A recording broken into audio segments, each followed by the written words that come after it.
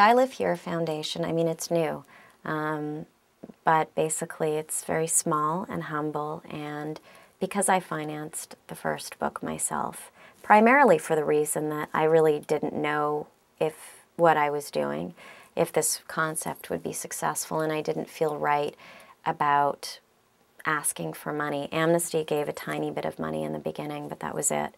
But I can't continue to do that, obviously. The scope of the project would just be too narrow. So the foundation was started in part to continue the books, because we just have 4.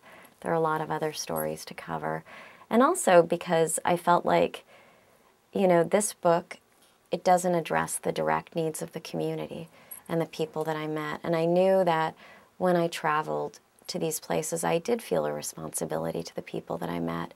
So I felt like I wanted to give something back. And the best thing that I know how to do is, I felt like it should be in the realm of creative writing, you know, because I saw how much these kids want to write, and the sense of empowerment that it gives someone when they're able to express themselves, and that when they feel positive, that positivity that's put into their communities.